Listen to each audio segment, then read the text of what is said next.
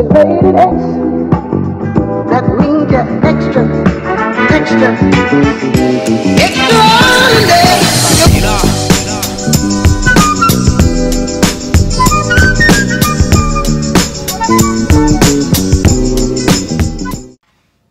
Hey guys, it's Alexis, and today's video is going to be very exciting. You're gonna learn some things, I hope you learn some things, and basically it is going to be high school advice. So whether you are an incoming freshman or you're a sophomore and you still feel like you don't know everything, because of course last year half of your year got cut in half anyways, so even though we're going online, I feel like we still need high school advice. So, without any further ado, let's get started. So, the first thing is, I cannot say this enough, take classes that are going to help you reach your career. You really want to do this. If you're going into sports management like I am, I take a sports marketing class at school. So something that is going to bring me to my career. Another example is if you're going into nursing, maybe take like biomed or something like that. The next thing is talk to your teachers if you are having problems. Freshman year, I took biology honors, which is a junior class. I struggled, I sucked at science. Honestly, the worst decision. Shouldn't have took that class, but I did, and I got through it. I struggled. It was the first C that I ever had, and I actually sent a note to my teacher, and I was like, look, I made this full-on study guide, and I still got a 50 on the test.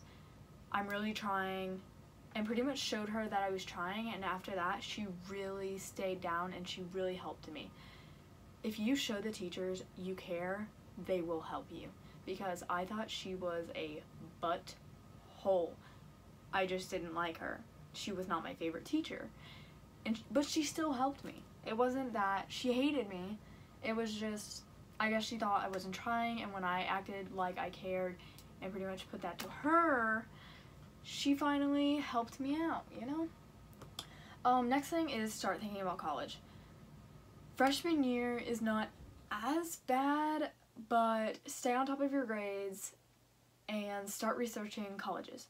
At least try to figure out what you want to do. If you don't know what you want to do, you might want to start figuring that out.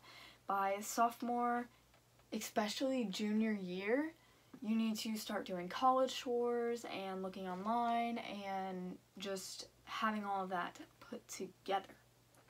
The next thing is get involved. Sports, clubs, any of that good stuff, you need to be in it. It will help your high school experience so much. You will meet so many amazing people. I cannot tell you how many people I have met in the past few years just doing soccer. I've made so many friends because of course there's JV and varsity, so you have twice as many people on the team rather than you did in middle school. So there is just so many people that you meet, and they're amazing, and you'll meet so many upperclassmen, and upperclassmen can really give you advice. I will go back to that in a second. Next thing is make a group chat at the beginning of the course. I recommend this times 1,000. If you weren't there, maybe you were absent or you had a doctor's appointment, you got checked out, you completely zoned out and missed the notes, this will be your best friend. It doesn't have to be a group chat of the entire class. It can only be a group chat of like maybe 5 people, because honestly, someone is going to know.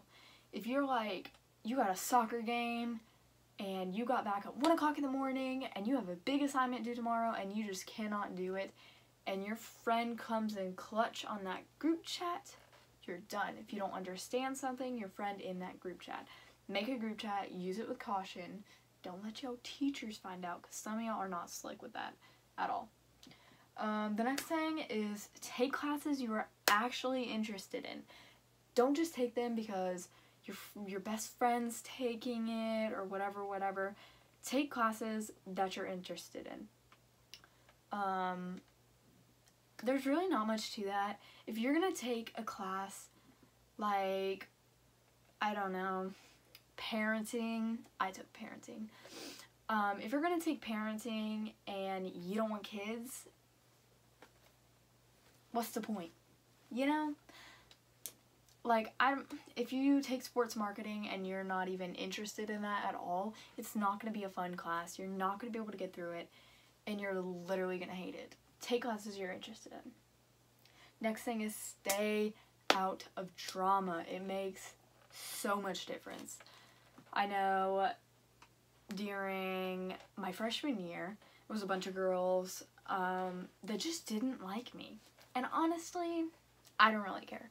But they made barf noises as I walked up the stairs one morning, and honestly, it was during soccer season. Why am I going to, even if it wasn't during soccer season, why am I going to go and get in trouble for people that aren't even worth my time? You know, don't start drama with people. They're not worth your time. If they don't like you, oh well, just show them that you're amazing and you're not dealing with it, because most of the time, that is what's going to make them go away. You know, it's not, oh my god, I'm going to beat you up and all this. It's not all of that. It's not all about that. Next thing is go to events. Homecoming, prom, military ball, football games, whether it's like a pink out or a white out or powder puff, whatever it is, the girls' football. Do all of that. It will make your high school experience so much better. High school sucks, but there's stuff that can make high school good. Sports, clubs, friends. You can make high school good, believe it or not. So I definitely recommend going to all of those. Not all of them, but like, y'all know what I mean. Next thing is be selective with your friend groups. There are going to be some people that just want to be friends with you because you're on the football team, or people that just want to be friends with you because you have a car, or because you have a pool in your backyard, or because you're smart and you're good at math and you're going to give them the homework answers. Be selective with your friends. These people will stab you in the back with literally no thought about it. They don't care. So you have to care about yourself, and you have to definitely be selective with your friend choices.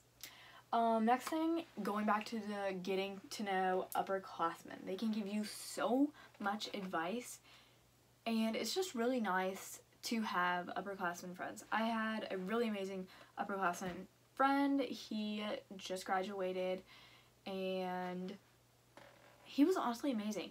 He took me to school, he took me from soccer practice sometimes, and he was just really cool person. Taught me a lot of things, introduced me to a lot more upperclassmen, and he was always just kind of like there to have a good laugh, and he was definitely living up his high school years. I can tell you that for a fact. The next thing is, as soon as you get your schedule, ask upperclassmen about your teachers. Whether you are a freshman, sophomore, junior, or senior. Ask people about your teachers, because if someone says, oh my gosh, you need to get out of that class, that teacher's awful, she's not going to teach you anything, you need to bounce up out that class. You know, not saying listen to everyone, because some people, they may just be like, oh, like, I don't like this teacher. Ask them why you don't like that teacher. Oh, because they were always on me about my hair. Okay, well, I don't think you're going to have a problem with that teacher, because you don't really care about your hair. Ask them why. Because if they always, like, got on their nerves that they just never let them go to the bathroom, if you don't ever go to the bathroom anyways, who cares? You know? So ask them why and make sure. But if you hear the teacher is really bad, go ahead and get up out that class, because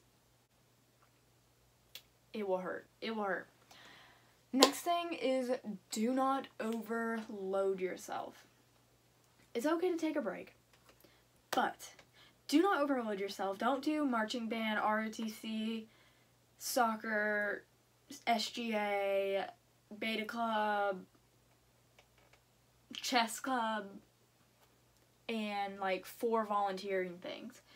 You don't need to be running and running and running and running and running and running and running. you know, that's what you do when you're on the cross-country team or the track team.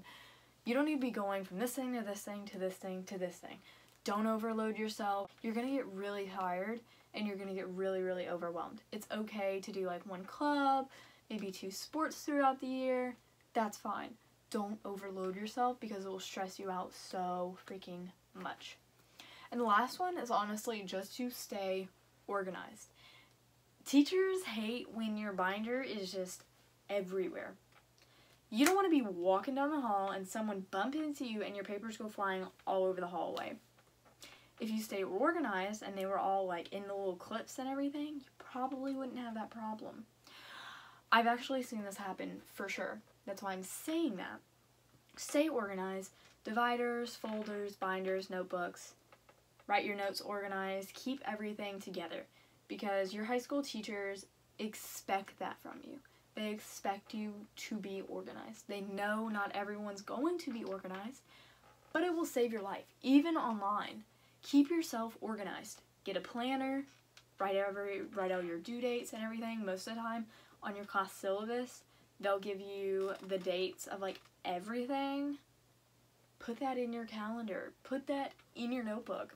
Whatever. Write that down. Put it in your phone calendar or whatever. Stay organized. You need to know when you're going to have a test due. You need to know when your homework's due. You need to know when you're going to have a quiz this day, or maybe, like, if you stay organized with your notes and with your life, it'll be so much easier rather than freaking out and be like, oh my gosh, I have a project due tomorrow and I haven't even started, but I have a chess club meeting. I don't know why I keep saying chess club. And a swim meet tonight, so I'm not going to have time to finish it. If you stayed organized and you remembered, maybe you would have started on a while back.